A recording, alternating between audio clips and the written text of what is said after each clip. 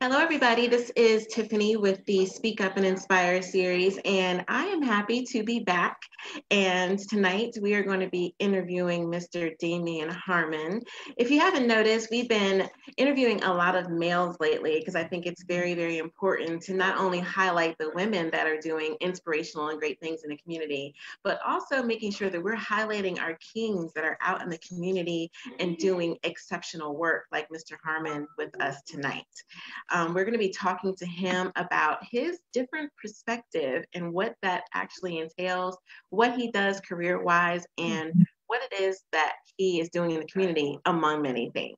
So I want to just very, very quickly say thank you to the all-male panel that we had this Friday on Juneteenth that was made up of, excuse me, of Commissioner Mark Jarrell, and I want to make sure I get the names right. So you're going to see me reading. Mr. Mark Jarrell, Brandon, Mr. Excitement Brown, Mr. C. Dwayne Hennett, Cedric Sanders, James J.T. Thompson, and also J. Locke, as well as Darrell Petway. All of these men talked to me on Friday evening about racism and social injustice and how they are talking to their children about these issues and what it is that they suggested that we can do as a community to fight racism and social injustice. So if you missed the special panel on Friday, please, I encourage you to go back and listen to it. It is an hour and a half. It's very informative, full of experience, full of candid conversation. And Mr. Mark Jarrell himself shares his personal experiences as well with dealing with racism, even as a councilman that has been elected by our community. So make sure that you check that out. I've done a couple of watch parties, but you can also find it on YouTube as well if you look at the Speak Up and Inspire series, all male panel on racism and social injustice. But you can also find it on my page as well. And I also encourage you to share it, not only with your family at home, but on your social media as well, so that other people can see the talks that I had with these amazing men and that are active in our community every single day, including Mr. Commissioner Mark Jarrell. So we are going to turn over to Mr. Damion. He is going to be on our male panel as well that we have coming up soon that is going to be talking about domestic violence. It's very important for me as an advocate and also as a survivor to know that there are men out there who understand what domestic violence is, the effects of domestic violence, and how they play a part in advocating against and fighting against domestic violence. Mr. Damion is going to be on that panel that we are planning in the near future. And so I wanted to make sure that we had him on the Speak Up and Inspire series so that you can get to know him before the panel. So hello, Mr. Damion, how are you doing?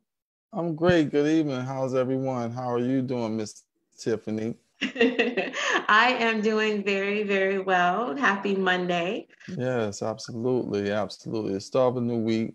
I count Monday as like the start.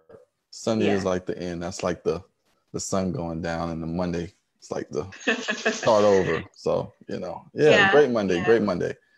Good, good. And I know that you're a father, so how was your Father's Day?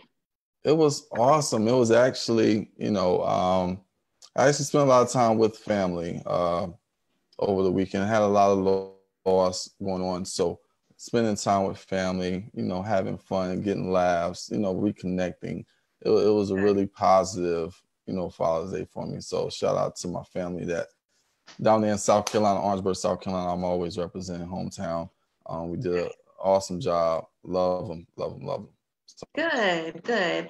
I'm glad that you and your family are reconnecting. I know that you suffered a tragedy a few weeks ago.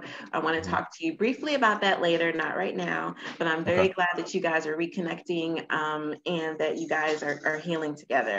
Yes. Thank you for sharing that. That means a lot Mhm. for you to share that with me. I appreciate that. Absolutely. No problem. So we're going to jump right in. Okay. Tell me what you do for your career. I'm a mental health therapist. We have so many acronyms: licensed clinical mental health therapist or counselor, licensed professional counselor, which they recently changed that, but it's just easier to say licensed therapist or mental health counselor. Okay, nice. Now, I know that you know because we've talked about it that I'm working on my master's now and going into my Hmm. internship to get licensed. And I Right. remember in school they had a conversation about is there a difference between therapist and counselor because those terms are used interchangeably. So do Right. you have an opinion about is there really a big difference? Because it sounds like you Um, prefer therapist. I prefer therapist just because it sounds better. Counselor, there's different levels, I guess you would say, Right. of counseling. You know, you have guidance counselors, you have camp counselors, you have all these different types of counselors that don't require necessarily a master's degree or a license. Right. So when I'm thinking of therapist, I'm thinking of someone that's achieved a certain level of academics, whether that be a master's, in social work or mental health counseling or family and couples counseling, things like that. They've achieved a certain level. So, I mean, it just sounds more distinguished to me. I'll just keep Yeah. it like that. That's Okay. simple. Yeah. Okay, I like it. That's something for me to keep in mind Yeah, because I absolutely. haven't really made a decision, but I like that that explanation of why you use it because you're right. There are a lot of counselors out there in different fields and doing different things, so that Right. makes a lot of sense. Definitely a lot of sense. So for you, what is your specialty? Because I know that there's marriage and family, there's substance Right. abuse. What is yours? Mine is mental health. Of course, I do a lot of individual counseling, family counseling, do a little bit of couples counseling as well as couples married, you know, girlfriend, boyfriends, that type thing. So, but basically, I'm more often than not do individual and family Got it. counseling, and just understanding the family dynamics helps you to understand the individual. So, I definitely like to incorporate, the family, even if it's a child or if it's an adult. I like to incorporate all the areas within their life to kind of give me a sum of like who they are. So, yeah. Right, right. Okay. So you're a mental health counselor, Mhm. and what made you go into this field? It's that's actually pretty straightforward, but not. I actually did a lot of peer mentorship um, when I was an undergrad at South Carolina State University. My aunt, she was actually a social worker. She was the director of DSS, and she provided me an opportunity to be a peer mentor for like middle schoolers and high schoolers while I was in college. And then upon graduating, with my undergrad in business administration, which was totally different, right? I moved to Charlotte in 2002 and I got back into the field of mental health where I was doing community-based services, working in the community with at-risk youth, one-on-one with the family. And that was kind of a glass ceiling for me. I couldn't really go any higher, couldn't make any more money, all those different types of things. But I wanted to stay within this field because I saw, you know, from an environmental perspective, how mental health, how the environment kind of affects, family dynamics and how we interact with each other in our relationships and things like that. So, what better way to gain further understanding than to go back to school? And that next step was to become licensed, and achieve my master's degree and do it that way. So, when I first originally started doing case management and things like that within the mental health field, I never saw a black male therapist, anyone that looked like me, providing counseling to, more often than not, it was a black individual or a black family. The areas that I worked in, it was predominantly black. Mhm. And the first guy that I saw, his name was Dr. Kendall Jasper. Shout out to Dr. Jasper. He's a clinical psychologist. And he brought a different perspective for me to mental health. He brought a different swag, a different way of looking at it. He Mhm. made me see that you don't have to be this square type dude, with the hard bottoms and the sweater like, Mr. Rogers or something like that, sitting in a chair, talking to someone on the couch. You can bring who you are and be an individual because when you're comfortable with yourself, then it makes it a whole lot easier to develop a therapeutic rapport with the people that you serve. When they know that you're comfortable, then they'll be a little bit more comfortable. So once I saw that, I was like, that's what I want to do. And I kind of emulated, myself after him, or patterned myself after him. So definitely shout out to Dr. Kendall Jasper. Look him up, the Docking Dude. He's on Facebook, Instagram, all Nice. that good stuff. Nice. Doing big Yes, I things. will definitely look him up. Maybe we can get him on here. Yeah. So And talk to so him. so after that, it was kind of like, once I discovered like my own niche, and who I was, and being more self-aware, it was easy for me to kind of transform into, this particular type of person that you see today. That that's my hashtag. I'm not your average therapist at all. Like, I have a whole bunch of tattoos. I look like I'm from around the way, so I'm able to connect, but I'm also able to dress up and do black tie events and all these different things, and I'm able to adapt to a lot of different situations. So I'm a little bit different. I call myself weird. It's cool. Nice, nice. Okay, so you said that you have a niche. So what is your niche? That I'm kind of like that, again, like that guy that's just from around the way. I'm able to connect with a lot of different cultures, ethnicities. I have a lot of clients, from various backgrounds, from people that are on a higher level as far as social economic status, to poverty level that's barely scratching and surviving.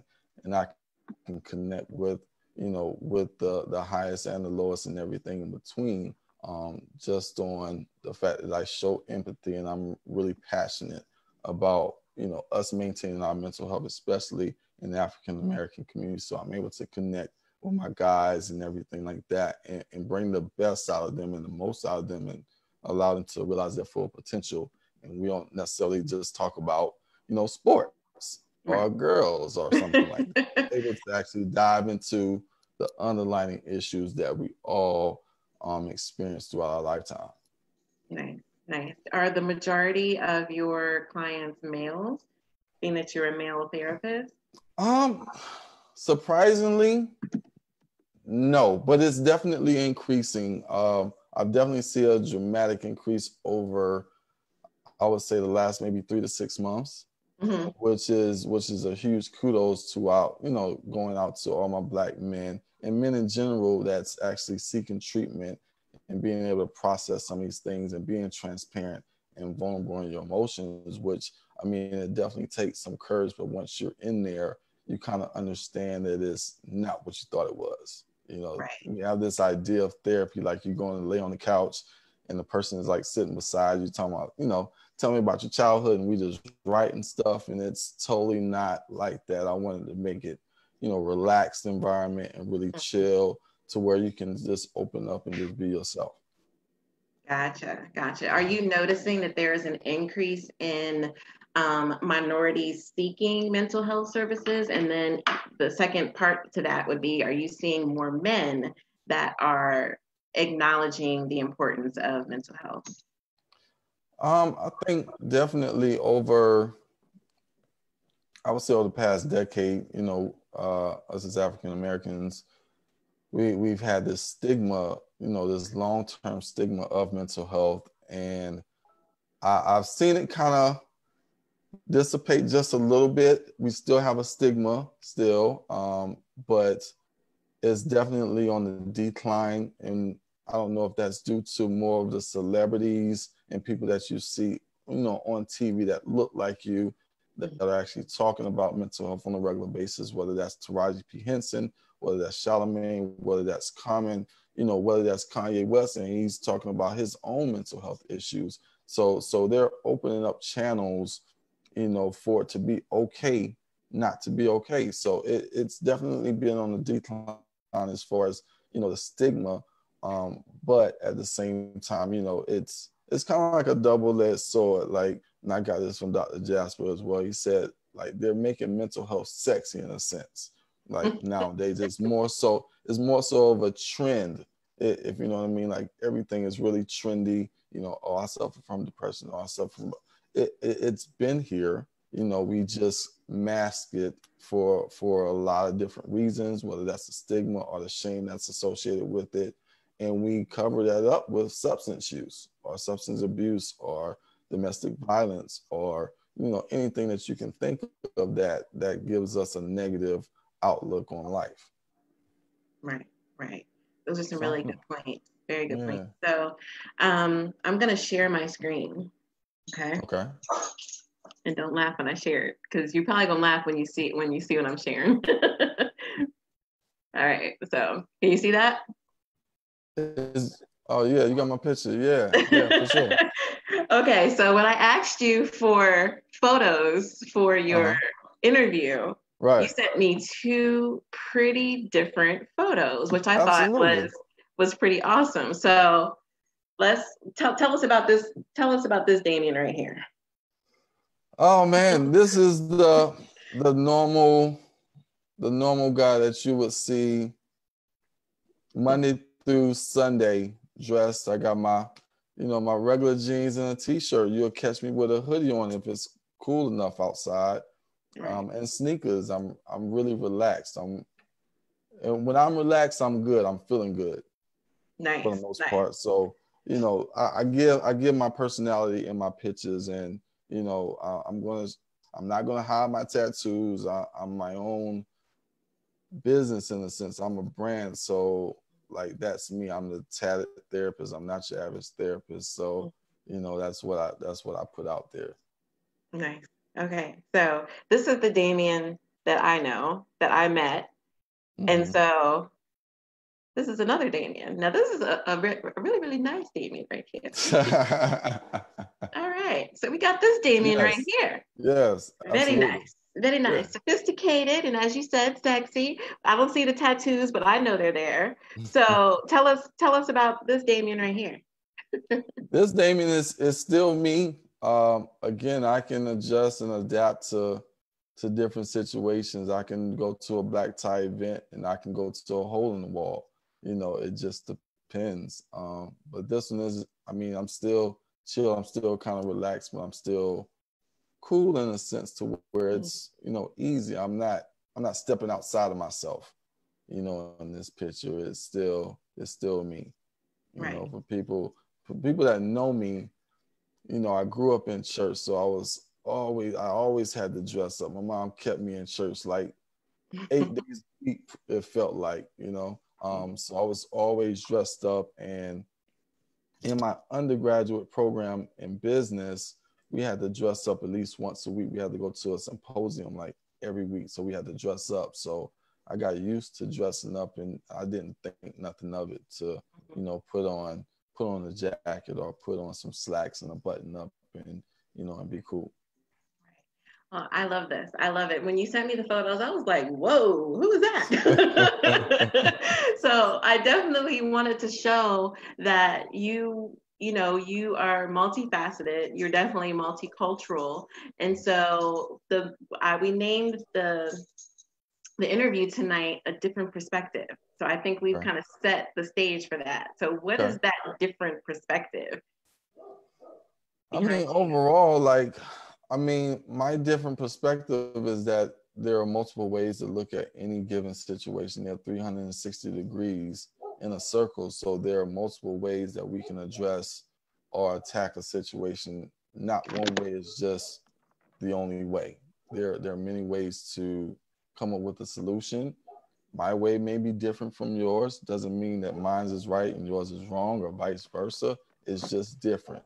And because we're all unique and we're all individuals, we're going to think differently. And just because you think like me doesn't negate or invalidate, you know, your perspective for me. So just being able to gain a different perspective on that, you know, is kind of one of those things that kind of sticks out for me. Right. I have a question that's been posted in the live, but I'm going to ask this question. Okay. Um, I'm going to ask this question first, Okay. but even though I think it just drifted away from me, it just went away that quickly. So I'm going to go to this question, and maybe my question will come back. Okay. So the question in here is, with your female clients, how do you handle transference? Because you're a good-looking guy, so I'm sure it has happened. whether you're aware or not. So how do you handle that? I mean, really at the beginning of a therapeutic relationship, I mean, we both feel energy. I mean, I'm still human. So ethically, if there's any sexual attraction that I would have to a potential client, then I am automatically assumed to transfer that client to someone else. That's on my end. Uh, if a client is sexually attracted to me or find me attractive or anything like that, I discuss boundaries, how far this therapeutic relationship goes. You know, there's no calling me after the session if it doesn't deal with your mental health or it's a crisis situation.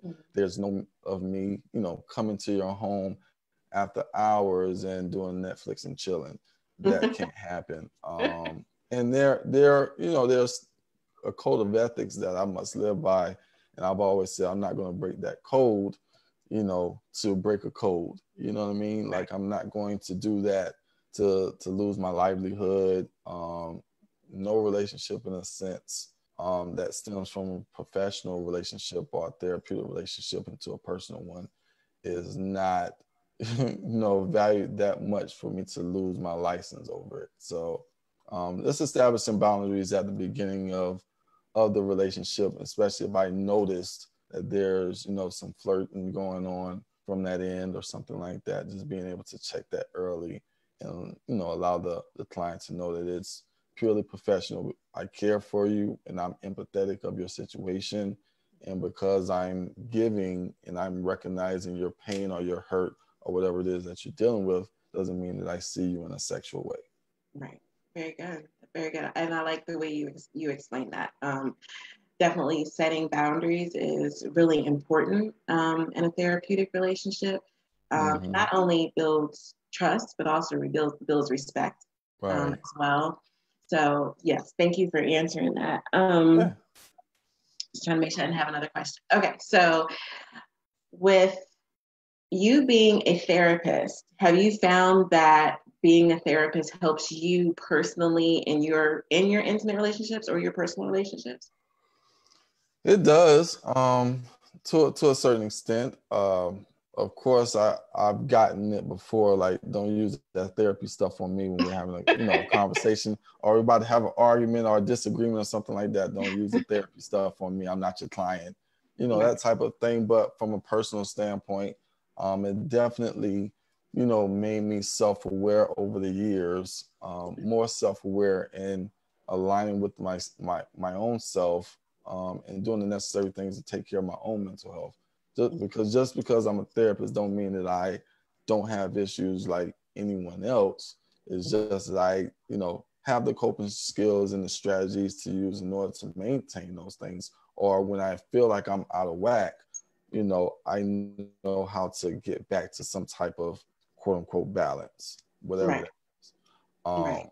So it definitely helps me personally. In relationships, it allows me to, definitely be more vulnerable and transparent, as far as my communication, my emotions, how I'm feeling, and understanding that it's important to not only to communicate, but also comprehend, what the other person is saying and what they're, understanding from me as well. Right. Mm-hmm. That's a good thing. I have noticed, because I have always suffered with depression for as long as I can remember. And so has my mother. And so it's been something that I pretty much grew up with, either whether in the household or whether dealing with myself. And I remember my mom saying, when I told her what I was going to school for, she was like, how are you going to be a counselor when you suffer from depression? And I was like, well, being a counselor or a therapist, that doesn't mean that I'm perfect. Right. But one thing I will learn through my education and my training is the coping skills that I need and self-awareness. And I have noticed a change in, going to school and, doing, a lot of mock things and research. I've learned a lot about myself. Right. I've become very, very self-aware, and I think that it definitely has helped when it comes to my relationships, whether it's with my kids or with my mom or other people, and just being able to just recognize things that might not have been as clear before. Right. But with my training and my education, now those things are clear. So I think it definitely gives me actually, I think it gives me a better perspective Mm-hmm. as a therapist, knowing that I've dealt with it before and the coping skills and tools and so forth that I've used. So, Yeah. yeah. So, are you the guy that all your friends go to when they have problems? um, yes, I feel that. Yes, I feel like that. But there's also again there's boundaries in that. But I mean, it's just the human aspect to know that your friend is a therapist, Yeah. that he's easily accessible. And Right. oftentimes, if I kind of have this spidey sense that you're calling me about something, I have to determine whether I can take that on at that moment. Right. So setting boundaries for myself and not trying to be, Superman and try to help everyone that's in something or dealing with something or relationship issues or, whatever the case may be. Right. Because I'm not everybody's therapist, hell, therapists need their own therapist. So, you're going to continue to go to therapy as well, even though once you become a therapist, we got to keep that. That's part of self-care. Right. So part of self-care for me is being able to say, no, I can't take that on right now. You Mm-hmm. get that text message, hey, can you talk for a minute? That type thing. Mm-hmm. No. Yeah. Or I'll just ignore it, leave it on red, something like that. Yeah. Oh, I'm giving out all my secrets, man. My friends watching this, like, but they know though, like Yeah. I will disconnect. That's part of my self-care, that I disconnect. If my phone dies, it dies. I don't rush to go charge it back up. Yeah. That's part of me maintaining my own self-care. Like sometimes you do have to disconnect because, people are emotionally draining. Humans are draining. So understanding that for me, because I am an introvert and I feel, I dispel a lot of energy. When I'm working with consumers, I have to be able to decompress and kind of build my own energy back up. So if everybody's pulling at me, I'm no good for anyone when I'm on E. Right. You know what I mean? Right. So I Right. make sure that I practice my self-care on a daily basis. I do my morning meditation. I do it at night as well. So I try to make sure that I stay aligned. And when I'm out of balance, then I just check out. Right. I'm going to do something for myself. Right. Definitely. Thank you for bringing that up because I was going to talk about self-care, but you pointed on it already. How just disconnecting, knowing when to say no. I see that you look like you're pretty fit, so I'm assuming that you might do some exercising or no. That that's genetics. This is all Okay, genetics. And having a high metabolism. That's gotcha. I, Okay. I haven't smelt a gym in months, and this is before the quarantine. Like I'll do it every once in a while, but no, like if I had to run No. on a track right now, I will pass out in one lap. I will literally pass out. So no, Don't don't get put it that there. twisted. Okay, okay, No, okay. no, don't Well, get it twisted. you definitely know the importance of self-care. You have expressed that, and Mm-hmm. we have been not only do I work with the Speak Up and Inspire series, but I also have my organization Butterfly Visions Project, and our theme for the year is self-care. Mm-hmm. So I'm really glad you brought that up, and I definitely was going to bring it up, so I'm glad that you did. Yeah. So otherwise than your daily routine of meditation, how do you avoid burnout? Because you are taking on a lot of issues from a lot of people. How do you avoid burnout? Um, hmm. I'm not gonna say that I avoid burnout because I do get burnt out. It's just identifying what's important at that time. And sometimes it's going to be unbalanced. Sometimes I'm going to overwork or do things that I create, whether that's my platform, the Couch 704, or whatever the case may be. Sometimes it's going to be a little bit more than less. So just being able to And I had this conversation with another colleague of mine. She was on my show, Miss Kimmy Huntley. She's called a self-care bell. So she was saying that you have to practice grace within yourself. Give yourself grace if you don't complete something, you know, that you feel like you need to do that particular day, but you were just so overworked or you felt drained. Give yourself grace and say, okay, you know, we will try to tackle that tomorrow. So being able to try to sustain some type of balance within that and just say, you know what, I'm not perfect. I wasn't able to do it today. I did X, Y, Z, so I'm grateful for that. Or, you know what I mean? So just being able to say, you know what, I'm human. I can't be Right. Superman or Superwoman all the time. I need a break. I need a hiatus. I need to get away. I need to go to sleep, you Right. know, all those different things. So, you Yeah. know, we just have to be able to practice that and be able to say, like, it's okay, you Yes. know, that I didn't get everything that I needed to get done today. Yes. There's honestly, there's not enough hours in a day for us to get done everything we want to get Right. done. So Right. you It's have to not. know when to say, okay, that's it. Yes, exactly. Got it. Got it. You have a couple more questions. So one of them is, what field of mental health do you feel you do your best work in?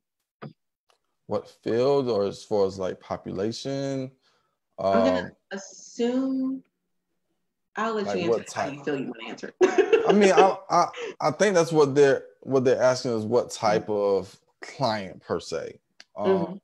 Definitely mood disorders. I do a lot of work with trauma, um, and understanding what trauma is and what it looks like and what, you know, anxiety and depression looks like, and being able to kind of explore different ways to kind of reduce those symptoms associated with that. I've been getting a lot of individuals that suffer from trauma. Yes. And it's not like it's new. This is something that we, especially as African Americans, have dealt with for centuries, and now it's coming to the forefront, and it comes out, you know, in our behavior and how we interact with each other, and you know, it goes all the way to the legal system and political. You know what I mean? Substance Mhm. abuse, all these things that we lead in, you know, health disparities, all these things are effects of trauma, you Right. know, internalizing things for years and years. Genetics, it's been proven that it's passed down, you know, through Right. genetics. So understanding those things and being able to address that, you know, was one of the key things that I kind of honed in on, you know, over the years. That's how I kind of developed my niche. I just went there. I guess I started to see more people that suffered from, you know, depression and anxiety. And then once you really get into it, then they say, oh, yeah, I was molested when I was 7 years old. Mhm. Or I've been raped 3 or 4 times and I can't keep a healthy relationship. I don't know what's wrong with me. I'm broken, you know, Mhm. things like that. So things start to come out as we start to do a little bit more digging. Yes. Yes. Yes. I definitely agree with that. As a world right now, we are going through a lot. Mm-hmm. There and I on Friday, one of the men said something very, very important. He said that all most, I don't believe he said all, but he said most Black people have experienced some form of trauma, whether it's family related, environmental, or just Mm-hmm. dealing with racism. And Right. it has not been dealt with. Mm-hmm. So I thought that was a good point that he made on Friday. Right. What are your thoughts on that? I can definitely agree with that. I can definitely see where he was taking that. I've said before. I mean, I say it all the time. Like we all come from a certain level of dysfunction. You Yes. know, we're from our ancestors and from just generational trauma. We all have some type of dysfunction within our family, and it's Mhm. not always the severe cases as far as being molested or being physically abused, but a lot of things that have been passed down, you know, taught from their great grandparents to grandparents to parents to us. You know, some of those things are just dysfunctional thoughts, you know, Mhm. and we can be emotionally abusive to each other and not even realize it. You know, we don't have to Right. touch each other or been whipped with, you know, chains or anything like that, or be beaten with a bat or a broom. growing up, you know, which I did experience that. Like, rest in peace, my mom, but she hit me with everything growing up. But Of course. race car tracks, you know what I mean, all that. So, but we've all experienced some type of dysfunction, which leads to like how we interact with each other and how we, you know, pass those things down subconsciously through our offspring, you know, and you know we wonder why, you know, our younger kids are now experiencing more depression and more anxiety. And like, you know, you're too young to be this worried about things, and Right. they're sponges, so they're soaking up all this information, both positive and negative. And as humans, I mean, as far as adults, like we can maybe handle it a little bit better in a sense. We can still maybe operate during the day to day, but kids, I mean, they can't. And now they're being diagnosed with ADHD and ODD when in actuality it may be something related to trauma or depression or anxiety in a sense. So, you know, just being able to understand that is really important for sure. Yeah. We have two other questions related to mental health, and then we're going to switch gears a little bit. Okay. So the other question was, are you for therapy or medication management? Do you feel that one is more helpful than the other, or what would be your response to that be? Since we're not in a therapy session, I guess my bias would be therapy. Medication, in a sense, it alters the way that you view something. I mean, it's a mind-altering substance. So my thing is, if it's too severe or if it's very severe to the point to where you're harm to yourself or to others potentially, and there's a quick need to address it, then definitely medication can be useful. I would always say if you're taking medications for any type of mental health disorder, you need therapy as well, because you need to be able to learn how to live without taking that medication. It's just like somebody with high blood pressure or diabetes. Like, you don't want to take insulin for the rest of your life. So you would change your lifestyle, you would change your diet, you would exercise more, you would do all those necessary things to get rid of the medication. So why not do the same thing for your mental health? Those things should coincide with each other just as much as we get physical health checkups every year, or biannually you get your checkups and make sure everything is good with your body. I feel like everyone should get a mental health checkup at least twice a year, just to check in and make sure everything is good from a mental perspective as well. I totally agree. For me, I think when I become a therapist, I'm definitely gonna be into mindfulness and holistic approaches and so forth. I'm not a big advocate of medication for personal reasons, but I do know that there is a necessity at some point for some people that they might need it. So I totally agree. I totally agree with that perspective. I definitely agree that the holistic approach would be the right way to go. So definitely, Google different things. The information is there. They may not want you to see it, but there's a lot of different holistic practices and approaches that you can utilize in order to, reduce symptoms associated with whatever diagnosis, especially if it's depression or anxiety.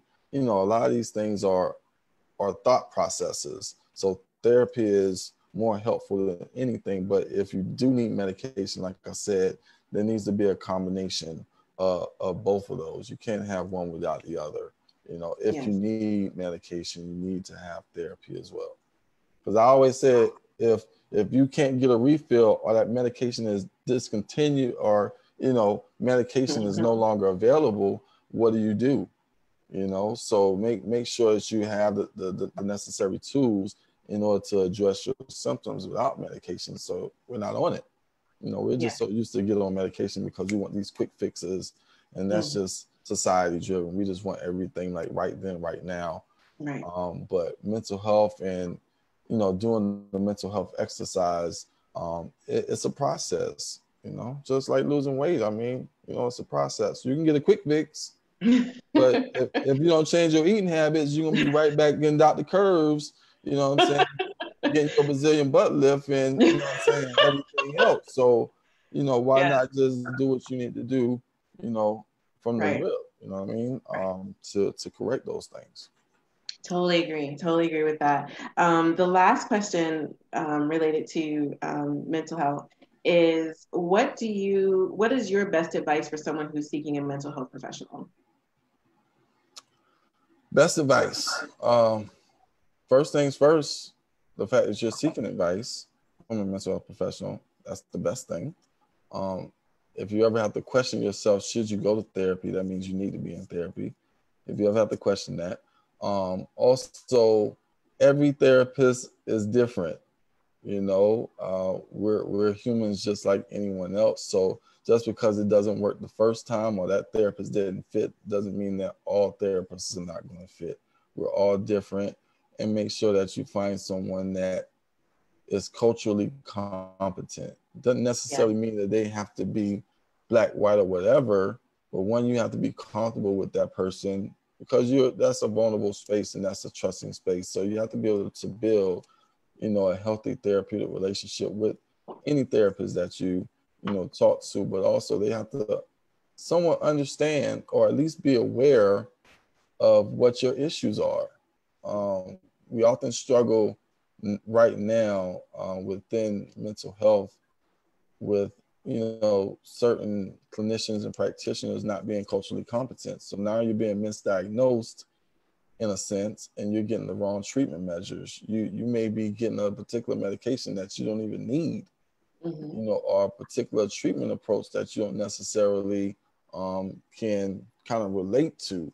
So, one, being culturally competent, also being able to be open and honest. Like if you're gonna go to therapy, just be honest. That's like the worst thing that you can do is go to therapy and lie. Like you finally go ahead and be honest and tell me everything. It's not going anywhere. It's a Right. judgment-free zone. So just be prepared to be vulnerable. If you need to cry, cry. If you want to be pissed off. But Hmm. be prepared to be vulnerable and trust that person has your best interests at heart. And you're just not a copay or a Yes. dollar amount. You know what I mean? Yes, totally agree. I am very big on interviewing the therapist Okay. before you make a decision Yeah, because absolutely. not They everybody's for everybody. we ask a whole bunch of questions as therapists. So yeah, definitely ask questions. Get to know your therapist. They may not give you like deep dark secrets or something like Hmm. that, but at least know a little something about their direction, what their goals are as far as therapy in a sense, what type of therapy they utilize, all of those different things. Like interview your therapist. Yes, yes, very true, very true. Okay, we're going to switch gears a little bit. Okay. Okay, so hopefully this question will lead into it, but I'm pretty sure it will. Um, Being a Black man and being Mm-hmm. a Black therapist, have you noticed that you maybe lose white clients because you're Black, or maybe because you're Black and you're tatted, or have you experienced racism as a therapist? Um, I think before I was a therapist working in the community, I actually used to work in Gaston County. So there's, certain sides or certain areas of Gaston County that you may not want to visit at nighttime if you're a Black guy. Hmm. And I was one of those dudes that I don't think I experienced it like face to face in the sense as far as clients, because once I started working with them and I'm just being myself, you know, it was okay. They'll say, well, you're the only Black person that, we allow out here because you're just so great, or you know what I mean, like you're a cool dude or whatever. But we normally wouldn't allow any Black people out here, that type thing. But I've never experienced like this face to face, this blatant racism, just in my face to where I felt offended or threatened or anything like that. I don't know if it was because I was tatted up and it was like, okay, I don't know what he's gonna do because he looks kind of scary or something like that. But um, I think it was more of a community thing, more so than an individualistic um, thing with my clients. Right now, currently, they seek me out. Hmm. Like they're choosing me, in a sense. Mhm. I'm not choosing them, you know. Right. So it's a little bit easier. And I mean, I get Caucasian clients like all the time, male, female. Sometimes you just need a different perspective. And, you know, when they see me and we actually converse and we actually get to know each other and we talk, you know, they realize that, you know, we're not too different. You know, there are similarities in all of us. And I think that's just how we need to see the world. Like, although we're different, you know, we're the same. We have the same fears. We have the same things that piss us off. We have the same, you know, whatever. So once they're able to like sit down and talk with me, interview me, and talk to me, like we're good. But there are some people I would say like, nah, I'm not gonna take that person. So I had that choice to Mhm. whether I accept them or not, in a Right. sense. Like, Right. but more often than not, like as a therapist, I haven't really encountered a client, you know, being racist towards me. Yeah. That was a good Right. question though. I've never been asked that. Well, good. Okay, so this past weekend there was tragedy right here in Charlotte, and we both. Well, I'm in Annapolis now, but was living in Charlotte for several years. I know that you're living in Charlotte. We just had this horrific shooting that happened yesterday Mm-hmm. off of 80s Ford Road. Right. How do you feel about? I mean, there's a normal feeling, but you know, Yeah. Yeah. what are your thoughts? It. I was hurt in a sense of like I'm that dude that I don't like to look at videos that can be traumatic in a sense. Like whether that was, you know, George Floyd's video, never watched it. Um, anyone before that, you know, I've never really watched videos because I know how it impacts me. You know, I'll get pissed off, I'll get angry, I'll be hurt at the same time. And you know, I actually posted something maybe a couple of weeks ago when the whole George Floyd thing happened. You know, I started to feel numb. You know, this one I didn't necessarily feel numb. I was pissed off hearing about it.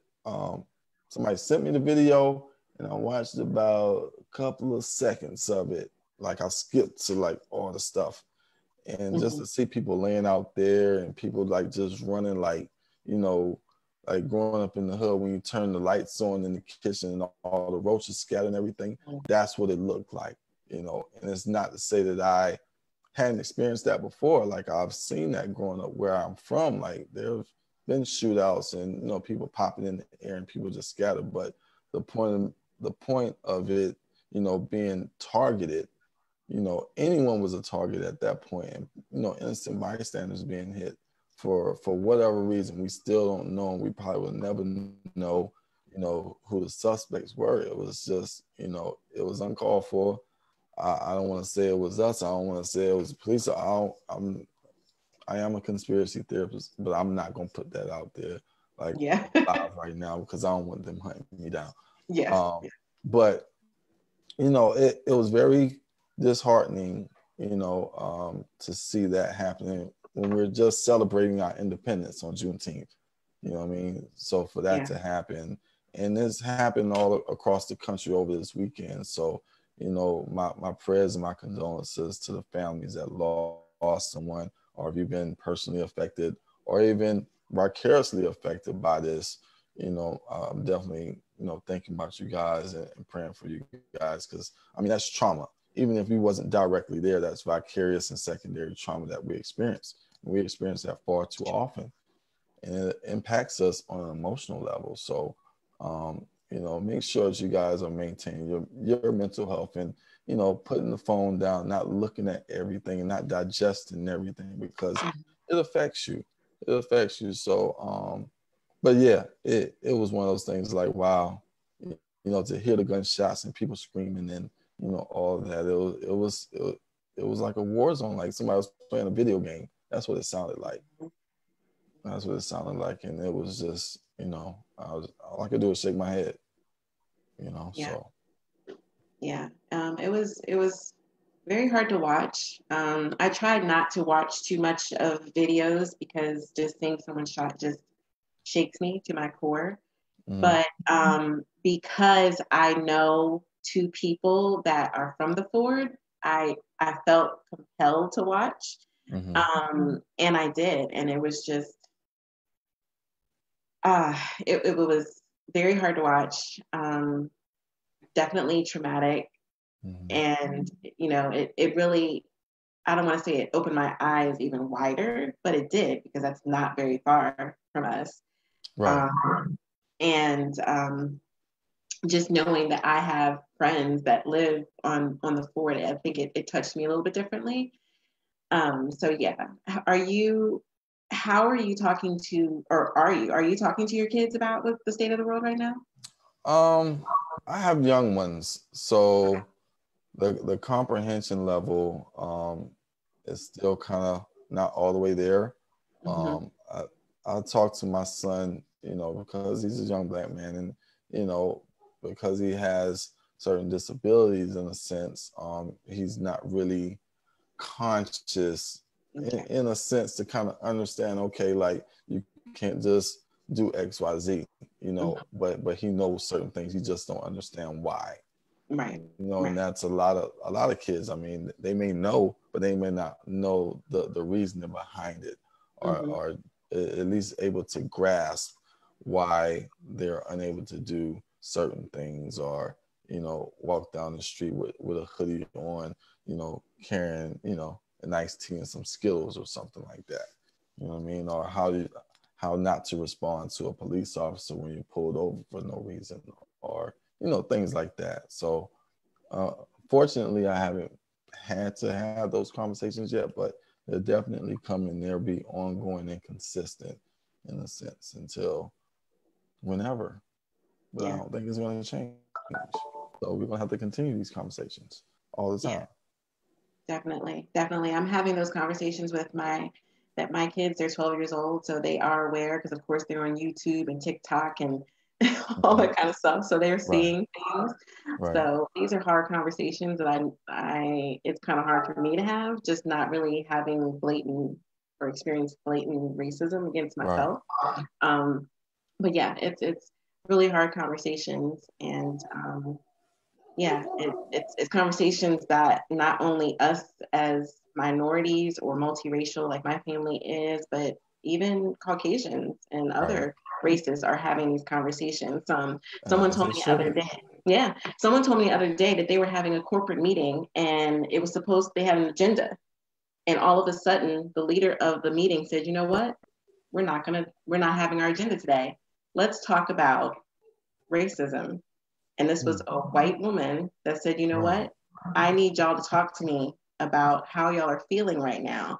And they right. had a very open conversation. And the person that was telling me about it, he said that he said, I sincerely feel that she finally saw what we as Black people in this corporation are Right. dealing with. And he said, and she even cried. And he Wow. said, those are the conversations that need to be had. And the fact that a Caucasian woman who's never probably experienced racism and probably has never Hmm. been affected by racism, Right, or right. probably never paid attention to racism because she didn't have to, is now Exactly. is now paying attention. So Absolutely. yeah. Now we are at our time, but I cannot go away without bringing up the fact that, well, there's two things. One, that painting in the back of you is dope. Appreciate it. Appreciate it. I need to know who did that for you. It's actually Hero Collections. It's my homeboy Pedro Omer. Okay. Definitely shout out to Pedro. I appreciate the good look on that. He's an artist, known him since high school. He's Uh-huh. always done dope work. Okay. He has his own business down there in the Anderson Greenville area. So definitely look him up on Facebook, Pedro Omer, as well as Instagram, if I'm not mistaken. But that's an official I Hero see. I see collection it's right signed there. and everything. Yeah, yeah. Huge shout out. I definitely appreciate it. And I'll be definitely getting more. So any artists Yeah, out there, I like to collect different stuff, especially Black Power, I Black love it. empowerment type stuff. I got things all over, my man Hmm. cave. So I I'm see. I see. collecting. I love that right there. So yes, please tag him in the comments so I can see his work because I love it. It's beautiful, Yeah, colorful, very strong statement. And yeah, I like that. I like that. yeah, And absolutely. we can't end without you telling us you are a podcaster yourself. Yes, I So tell am. us about your podcast. And you told me earlier that you have something that you want to do on Wednesday. So tell us about your podcast, what it is, and what are you doing on Wednesday? Podcast or radio show. It's called the Couch 704 for you guys that don't know. Um, we talk any and everything mental health from trauma to relationships to sex to porn. You know, we talk about everything. And it's a relaxed, fun environment. I see you look at you. Oh, sorry. No, but no, I mean, but conversations, I mean, that we need to have regarding, all facets within our life, because everything that we do regards and surrounds our mental health. So we talk from anything from addiction all the way to, again, sex and everything in between. So that's weekly. It's streaming on, Facebook. I do IGTV, YouTube. Just search the Couch 704. You can find us at, all those platforms, as well as your favorite podcast platform, Spotify, all of that. So you can just go to our website, couch704.com, and find all your information there. Okay. And two, Wednesday. So Wednesday, like I've been recording, the couch, and then I'll just put it out every week. And for this week, I'm actually going to do a live, because I want to check the temperature of Charlotte, see how we doing out here, how we responding to, the pandemic, how we're dealing with the protests, how we're dealing with this shooting that happened last night. And I'm going to open up the live so people can actually be guests. You don't have to be a professional. You don't have to be anything, but I want you to be transparent and talk about, Okay. what it is that you're talking about. Don't come on my live talking about F the police and all that stuff. Please Like don't. Please don't get me shut down. don't. But I definitely want to have some honest conversations, what I'm saying, with my Charlotte people or anybody that's being affected by this stuff right now, because it's all over the country. We had mass shootings throughout this entire weekend. So, I got people all over. So definitely I'm doing that Wednesday night at 8 p.m. I'm just gonna go live, and we're just gonna go unscripted. I'm gonna have some special guests that may chime in. You never know Okay. who's gonna be there on the live. So make sure you guys tune in. Make sure you guys tune in. We're gonna have a good time. We're gonna talk. We're gonna discuss some things, but as always on the couch, like we make it fun. We want to laugh. Laughter is the best medicine that you can get.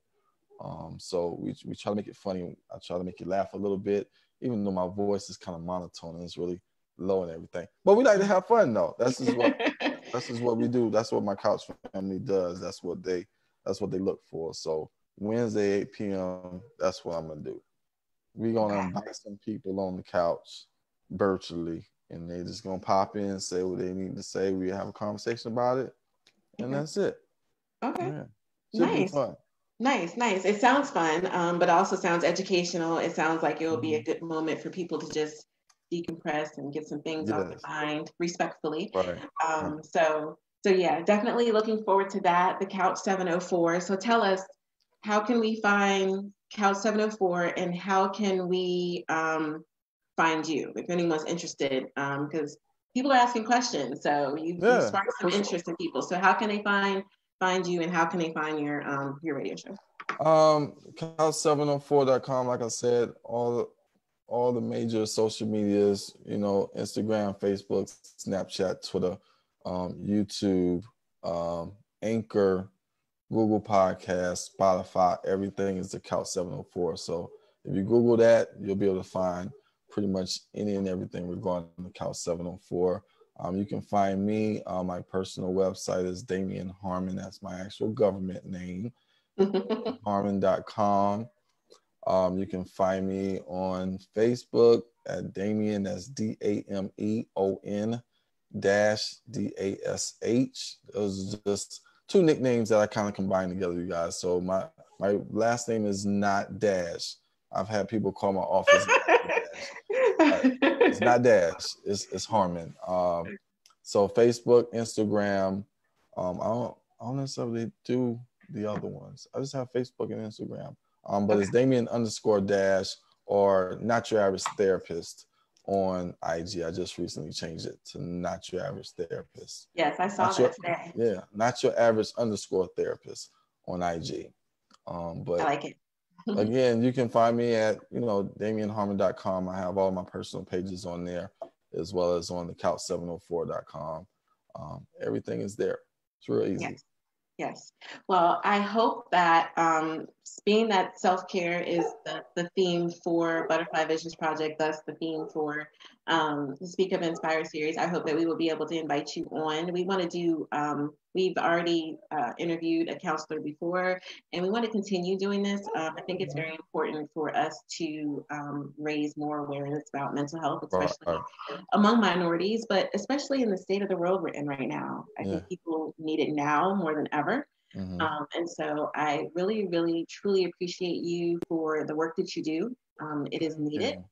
And it's important, and it's something that I hope and wish for more and more people. And I told someone the other day, even if you feel healthy and happy, there are still benefits to seeing a therapist. There's still benefits to taking care of your mental health even more than you already are.